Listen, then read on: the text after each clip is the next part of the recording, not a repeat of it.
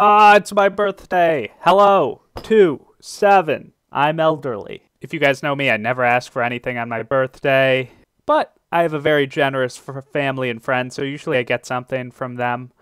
But this year, I'm actually going to ask for something for the first time ever. For my birthday, I'm asking you to register to vote.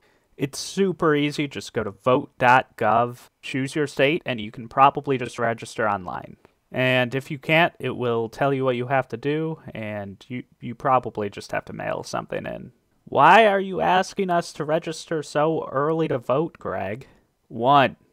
Primaries are important, especially for people like me in Massachusetts, where our vote in a presidential election means nothing due to the electoral college. So the primary is the one time I feel like I'm actually doing something with my vote, at least when it comes to the presidential election. The Democrats right now have over 10 people running in the primary, and the Republicans have 4, so you have plenty of options. The second reason I'm telling you to register at this super early time, over a year before the presidential election, is because if you want to vote in the primary in certain states, you have to be registered 6 months in advance. That 6 months rule applies in the New York primary. So 6 months before the New York primary is actually in a couple weeks. So you should just register to vote now. One more thing when you're registering to vote, if you're voting in one of these red states, not like red Republican, but on this map that I'm showing on the video, you have to be registered for the party whose primary you're going to vote in. So you can't be a registered independent to vote in the Democratic Party primary in New York, or you can't be a registered Republican in Oregon to vote in the Democratic primary, or you can't be a registered Democrat or independent in Oregon to vote in the Republican primary. Yeah, it's confusing, but just register to vote for the party you plan on voting for in the primary if you live in one of these red states. Even if you don't see yourself as a Democrat or Republican, just do it. I know it's annoying. Okay, good. You're registered to vote. Now, what is my second birthday wish? So, before you vote, maybe the night before, maybe a few weeks before, go to vote411.org/ballot.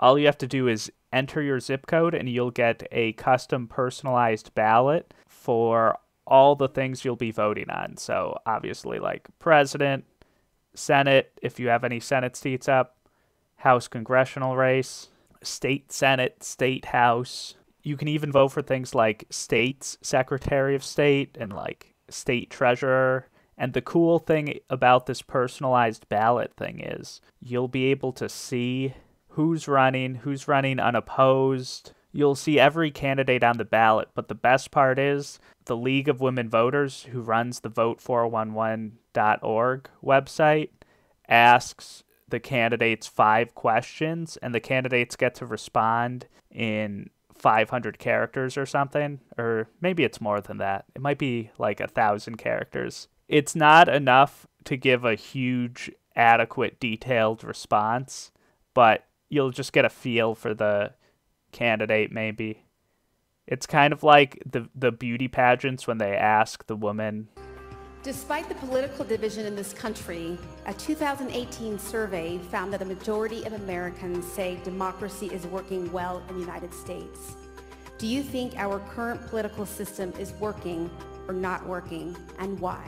And by the way, you have 20 seconds to answer this very detailed and complex question.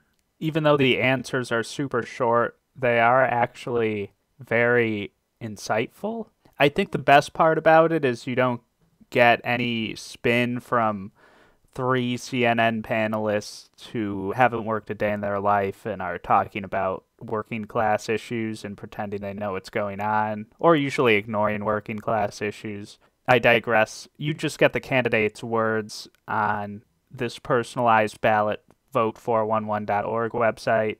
Some of these candidates, all you have to do is let them talk for a paragraph and they dig their own grave. But you'll very likely find at least one candidate who is actually taking some of your issues seriously at least some of the time. So maybe they're someone to vote for. I have a little pessimist in me sometimes.